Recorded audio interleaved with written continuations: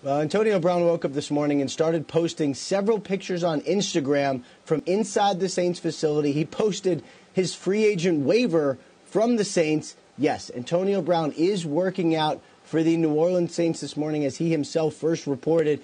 But there's an important caveat to all of this. The Saints are doing their due diligence. Obviously, they are interested in him as a football player.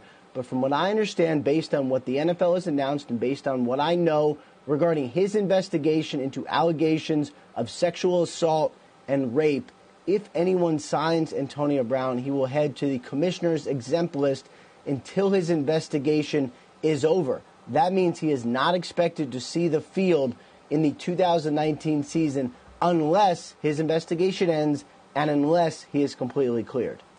Yo, so you see the shit right now. So Antonio Brown is headed to New Orleans for a workout today. This is a fucking genius move. He's gonna pass the physical. He's in tip-top shape. Look, if Marshawn Lynch could go a whole year without playing football and get cleared to pass his physical to return for the Seahawks, which is unfinished business, I think AB can do it too.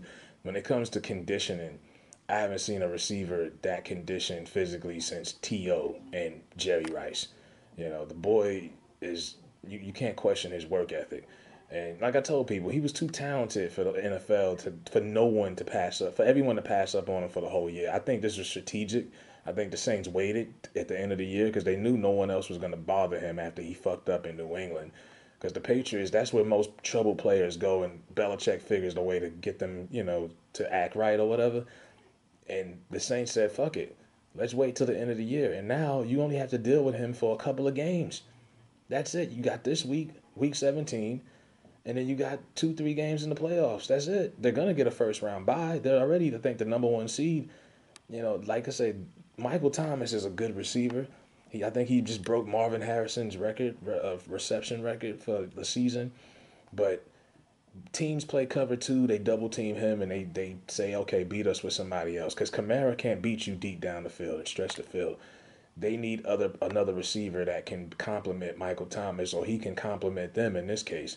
Because I felt like even though they got screwed against the Rams last year, if they had another good receiver that they could depend on that could stretch the field, they could have blew the Rams out. You know what I mean? Be honest. So this is a genius move. And what would the scenario be if they won the Super Bowl and Antonio Brown could give everyone his ass to kiss? Like, y'all tried to take me out, and I won a Super Bowl anyway. Not only did I get a job back, I won. Like, that would be crazy. So I'm rooting for him. I mean, he could fuck up again. And like I said, he's obviously bored. He just put out a new single that's pending right now, some rock and roll shit. That's what happens when you focus on nothing but football and you can't play for a couple of months. You get bored and you do stupid shit. But, I'm rooting for him. I hope he doesn't let me down again, but he probably will. Who knows? If AB can't keep his shit together for a couple of weeks, then I don't know what. Sean Payton isn't the disciplinarian that Belichick is. But I don't think he's the babysitter that Mike Tomlin was. So I don't know, what they're going to tolerate in New Orleans. But like I say, it's only for a couple of games. If they can't put up with him, or if he can't act right for 3 to 4 games, then this is it for him, So, yeah, he's going to pass this physical, I'm pretty sure. And it's going to be official by sometime this evening. But, yeah, Antonio Brown is going to be a New Orleans Saint. Breaking fucking news. Yeah. And this is a team that's already with the 1 seed. No, they're the 2 seed, I think. The Seahawks got it?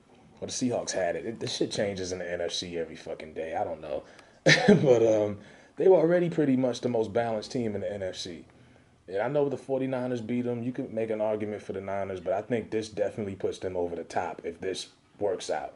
So this is a good move from the Saints. It's a gamble, but they were already a good contender without him, so it's not really a loss if it doesn't work.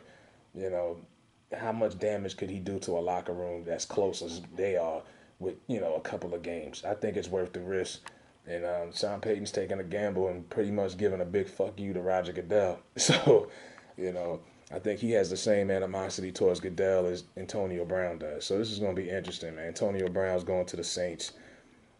You heard it from Avery and Rappaport. I'll give you the source. I'm not making this shit up. I'm not an insider. But, yeah, this is going to be a crazy move, man.